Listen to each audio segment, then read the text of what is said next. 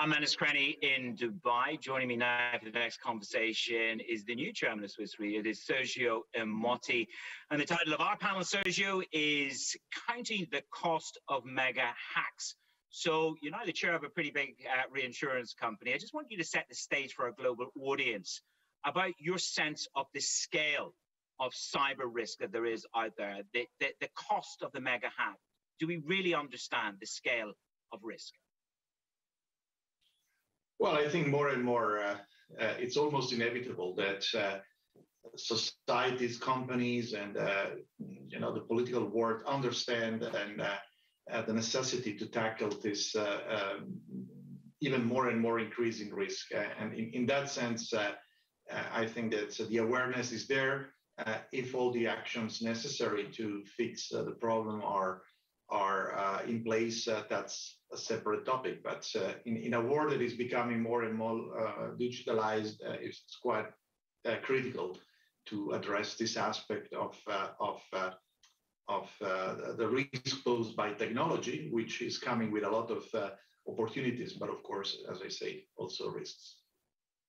Well, let's just talk about the boardroom. Obviously, having sat as a CEO for a long period of time, now as a chairman, do you get a sense that boards globally are cognizant enough of cyber risk?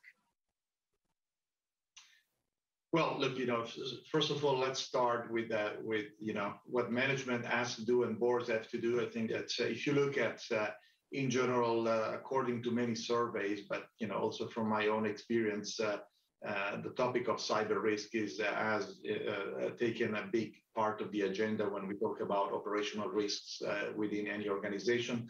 I think nowadays it's probably only second to the pandemic risk and the foreseeable probably potential slowdown in the economies.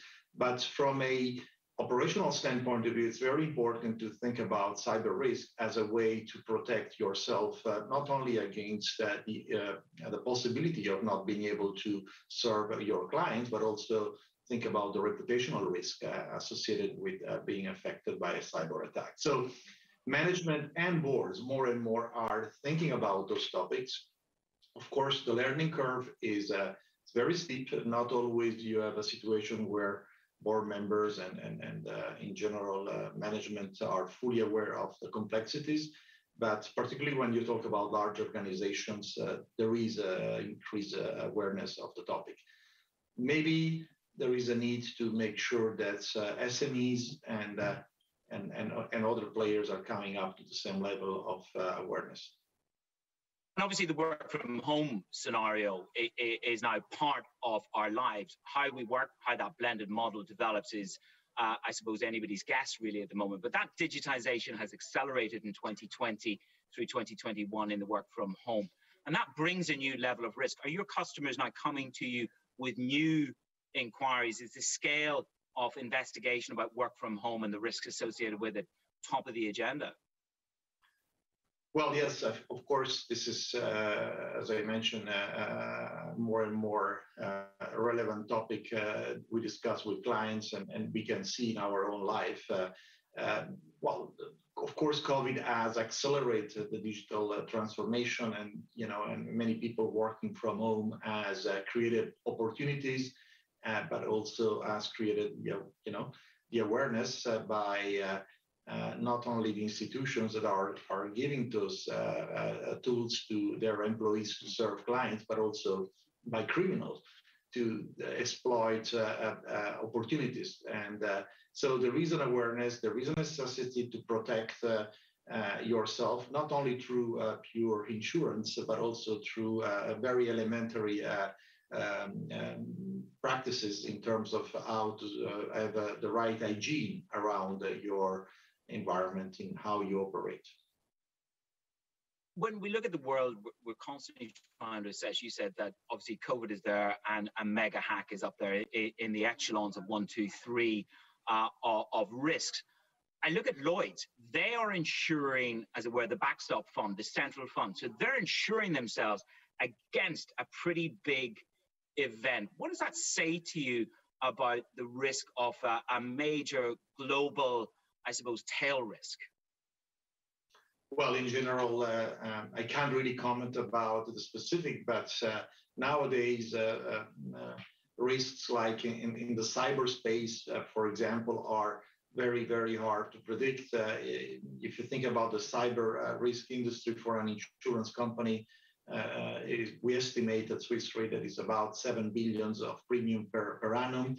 In historical terms, this was a benign business where you would get decent returns. Nowadays, I would say probably the situation has become more problematic.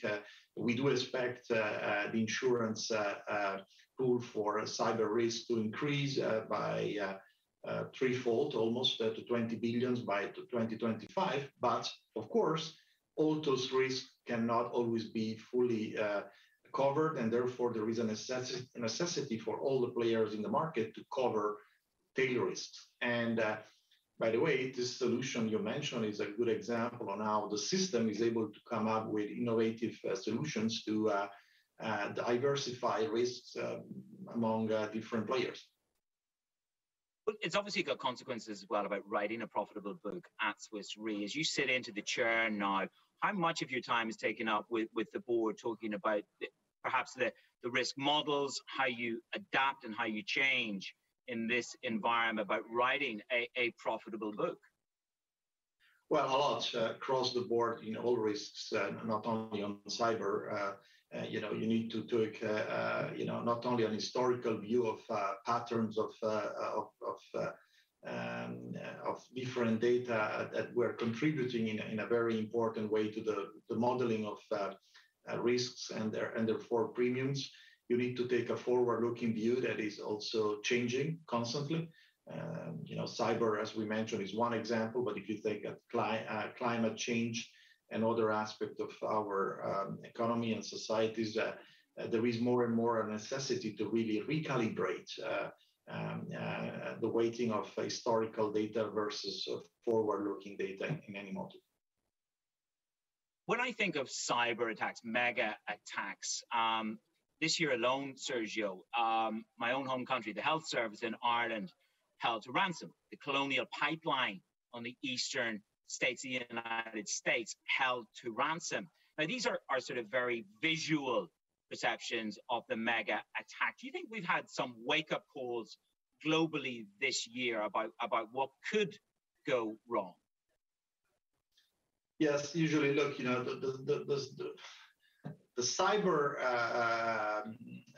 risk and claims industry, some people estimate brings claims for around $1 trillion a year, which is probably on the conservative side if you think about the fact that according to some data, only $100 billion of that would come from Germany, so maybe it's even too low. So, but to answer your question, I think that every time phenomenon is touching the lives of people out there. For example, you talk about a pipeline that is affecting oil prices and or potentially in the future power supply. It increases not only the attention of consumer and people, but also of politicians, and therefore we become more and more aware that the need of governments to think about policies that are allowing the private and the public sector to cooperate on how to tackle those risks is very important. It's all about infrastructure, and I'm not surprised to see the U.S. Talking about those kind of issues as a matter of national security. So you will see more and more governments also stepping in as a consequence of this kind of attacks. I suppose that takes us back to the conversation between Putin and Biden, really resetting the cyber agenda, one could say. When you saw that making the headlines, Sergio, what does that say to you about that government reset or that statehood reset on risk?